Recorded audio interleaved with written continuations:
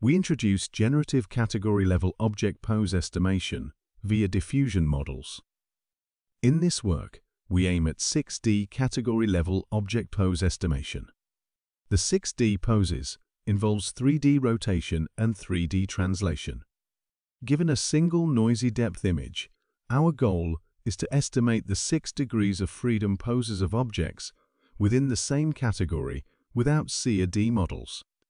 Here we show comparison between our method and the state-of-the-art method, RBP pose. Note that axes with mixed colors indicate better predictions, and axes with pure red indicate worse predictions. As we can see from the videos, our method provides more accurate predictions than RBP pose. We conduct real-world object manipulation experiments to validate the effectiveness of our method. We integrate the UFA CTE ORY XARM6 manipulator with our pose estimation module to perform object manipulation tasks. The manipulator can successfully pour the milk into the target container. In this work, we aim to tackle the multi-hypothesis issue that has existed in the literature for a long time. This issue is generally caused by the partially observed point clouds or symmetric objects. Previous methods failed to solve this issue fundamentally. End-to-end regression methods could only be supervised with a single pose due to the regression-based training, while matching-based methods made ad hoc designs and lacked generality. To address this issue, we propose a generative approach that estimates the data distribution of the ground truth examples. Specifically, we train a score network to generate poses via a denoising process.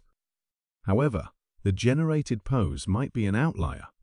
Hence, we further train an energy network for filtering out the outliers according to the output energies. During inference, given an unseen point cloud, we first sample a group of pose candidates via the score model.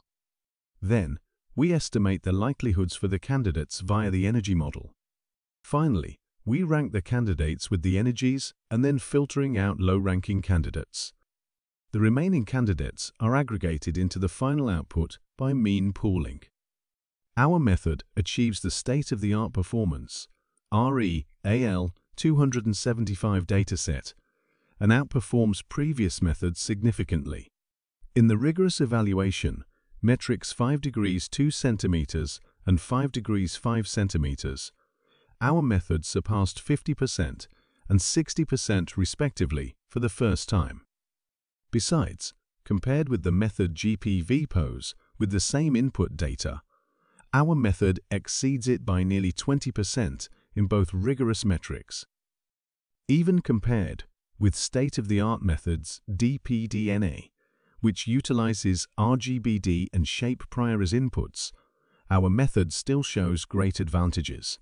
We take lead in 5 degrees 2 centimeters and 5 degrees 5 centimeters with 6% and 10% increments respectively. Furthermore, we present the results of the candidate that is closest to the ground truth. The amazing performance indicates the great potential of generative pose estimation methods.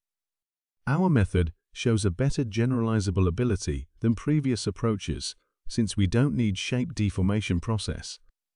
Without any fine-tuning, our method could generalize to novel object categories sharing similar symmetric properties. Take the can as an example. Our method even surpasses all the baselines directly trained on can category greatly. With minor adjustments, our method can be applied to pose tracking tasks. Our method could achieve comparable performance with previous methods without specific designs. We successfully integrated our 6D category level pose estimation framework with various robotic manipulation tasks such as pouring, stacking, and handover. The exceptional performance of our method showcases its tremendous potential in real-world applications involving robotics. In conclude, we propose a generative approach to solve the fundamental problem, multi-hypothesis issue in category-level pose estimation. We leverage the energy-based diffusion model to aggregate pose candidates generated by score-based diffusion model.